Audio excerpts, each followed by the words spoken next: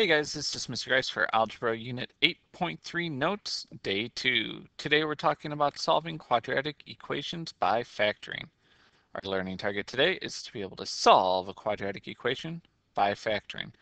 Now, before we do that, let's just kind of review something real quick. Up at the top, you can see I drew three coordinate planes, real simple ones. I want to know, how many solutions does that first one have?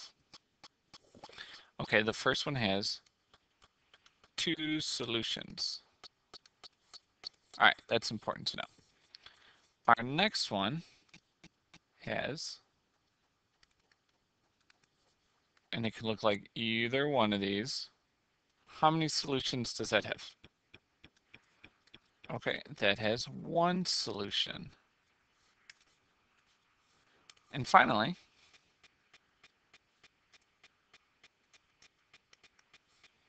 what about this graph right here? Either one of those. That one has no solutions.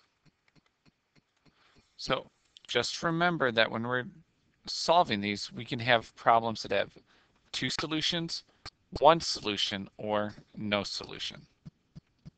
Okay, so today we're going to solve by factoring, and just remember the rules that we've talked about.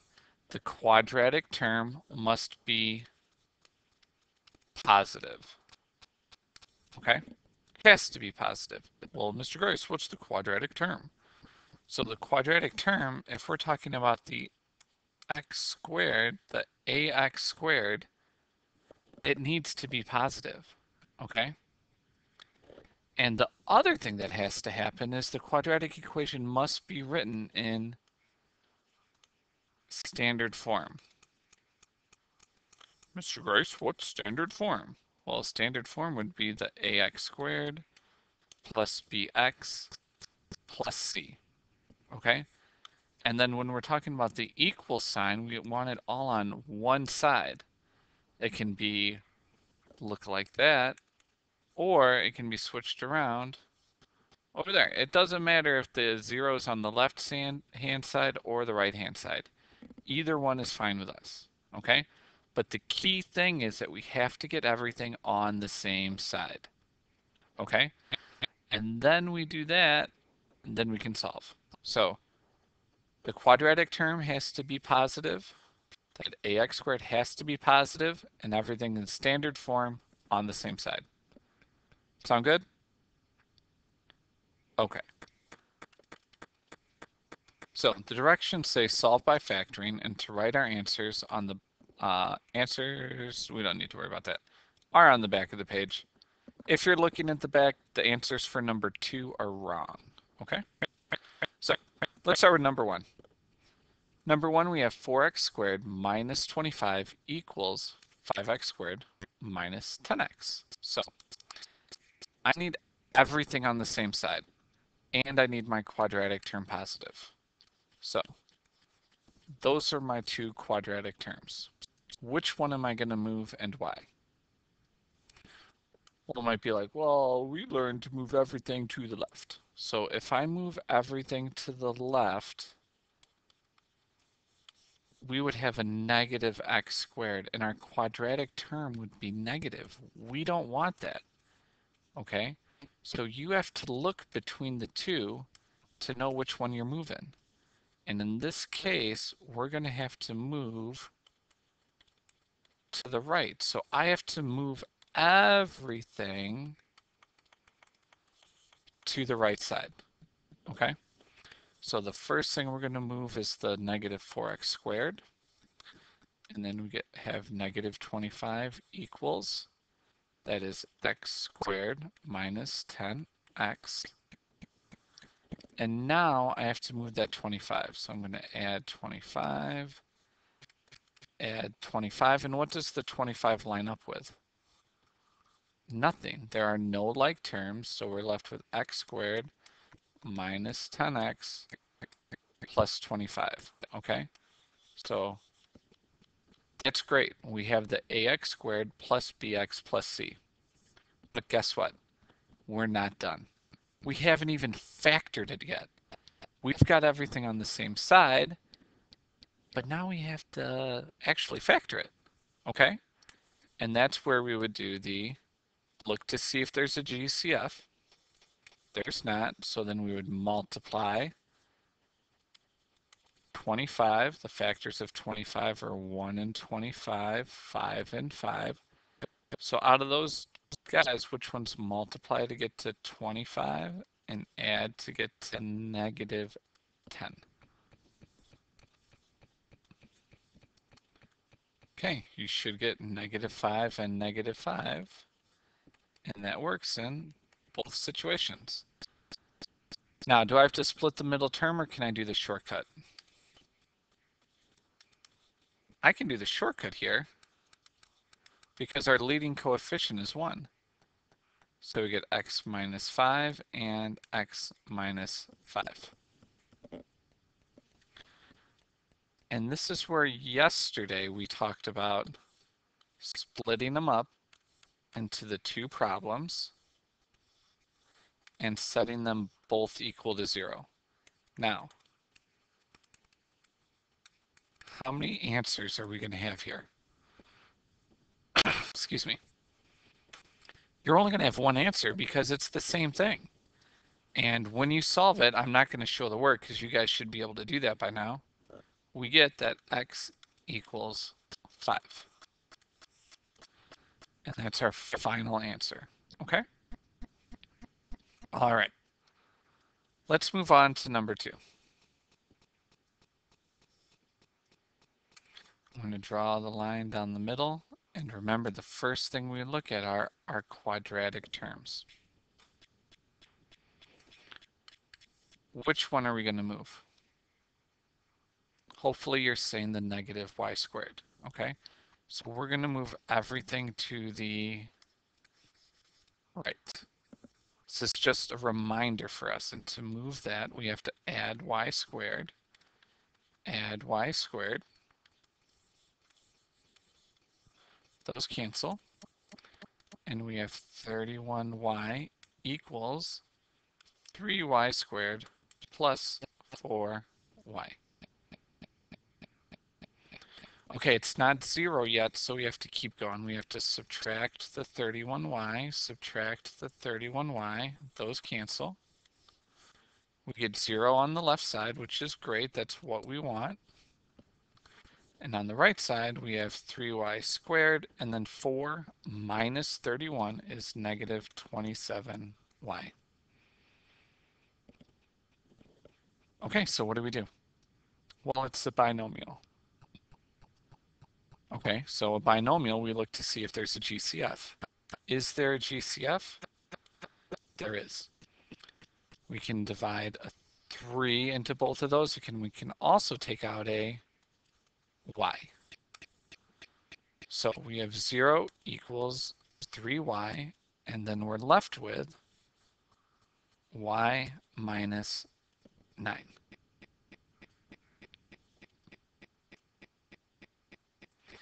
Now, the next step would be to take these two and set them equal to 0. This is going to be, well, no, this won't be the last time I do this.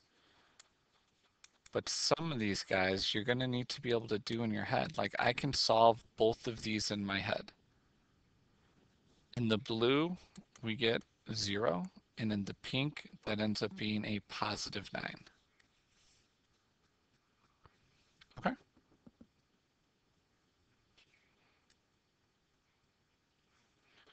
All right. Number 3. Where's my quadratic term?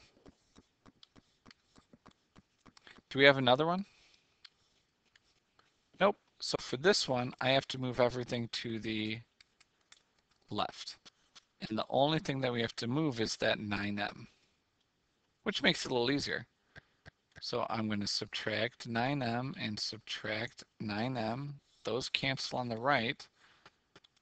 So we have a 0.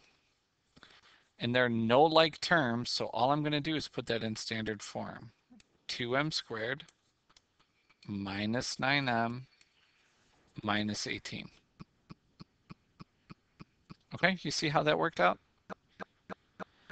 Okay, Are there any like terms, or like terms? Is there a GCF? Okay, no GCF, which means we have to multiply. We get 36. The factors of 36 are 1 and 36, 2 and 18, 3 and 12, 4 and 9, and 6 and 6. So out of those ones, which ones multiply to get to negative 36 and add to get to negative 9?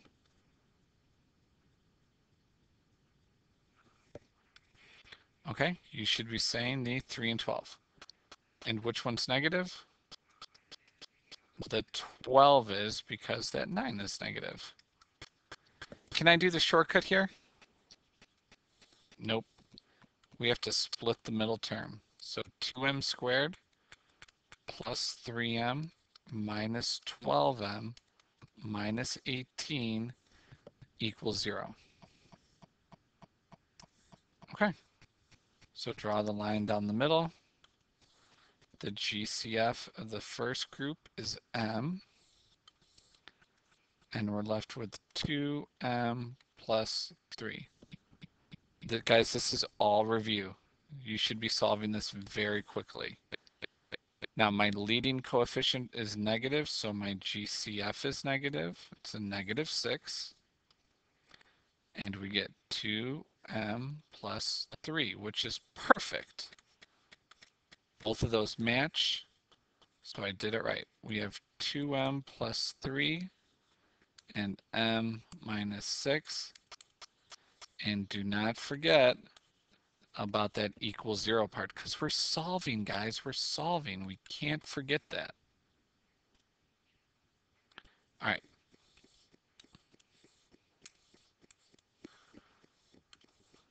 Remember that we have to set the 2m plus 3 equal to 0 and the m minus 6 equal to 0. Okay? So on the left side, we have to subtract the 3 first, and then we divide by 2. On the right side, all we have to do is add. So we get m equals 6. Let me make that look a little better. So our answers in numerical order would be negative 3 over 2 and positive 6. So for the blue, there's a shortcut to that. I'm going to be writing in with the big marker, so you don't really need to worry about that.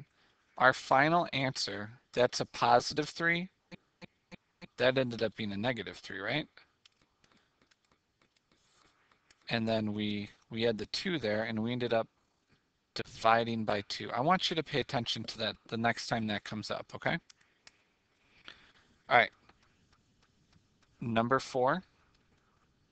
You guys are all on your own. Remember that we have to have a positive quadratic term. So I'll tell you the first thing that you need to do is you have to move everything to the right. Okay, so go ahead and pause the video and do this one all on your own.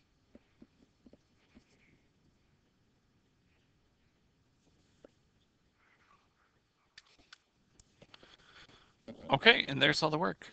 We had to split the middle term after we moved that 5w squared over and put it into standard form.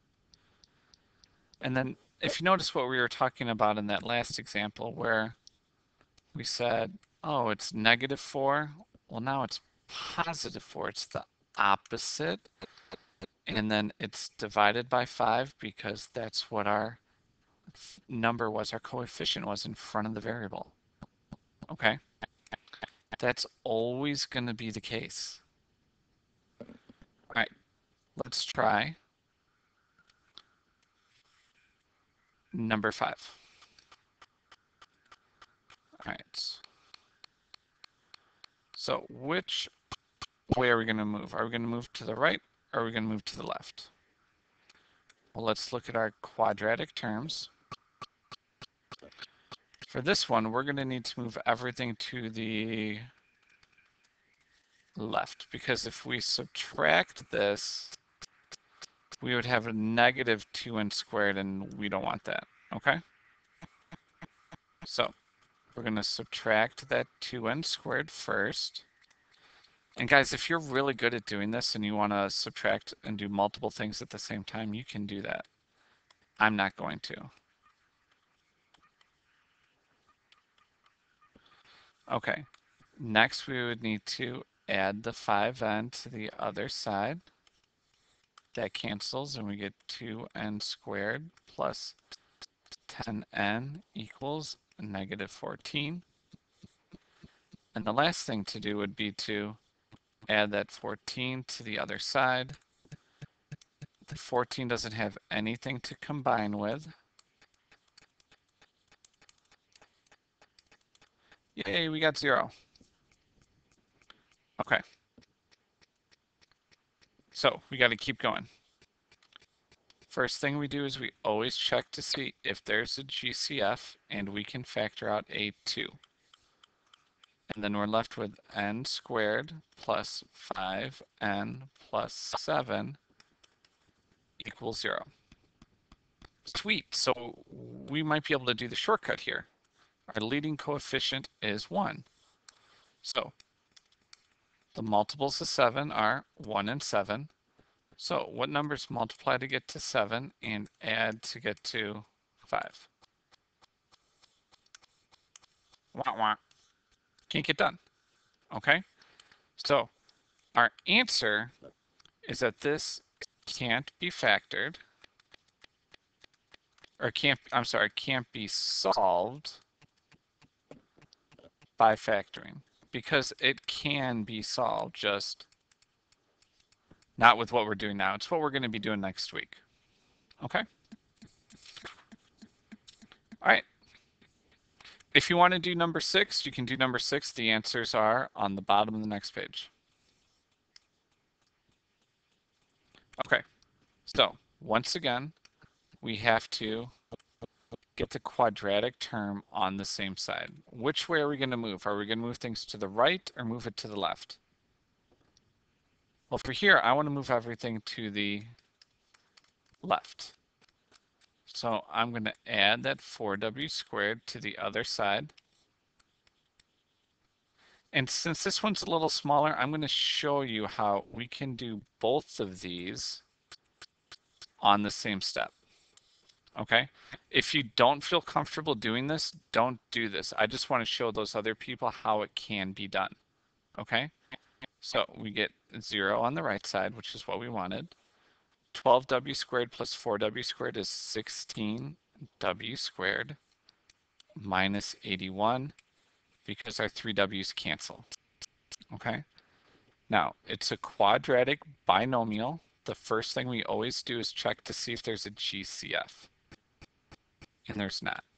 Okay? So it is subtraction, and I can square root both of these to get my two binomials. 16w squared, the square root of that, is 4w. Remember, one turns to a plus and the other turns to a minus, and then the square root of 81 is 9. Okay, so we would set both of those up and set them equal to 0. And just by remembering our shortcut that we just talked about, my final answer, I would take the opposite of my 9, and then I would divide it by 4. And what do you know? It happens to both of them. The opposite of negative 9 is positive 9, and divide that by 4. So our final answer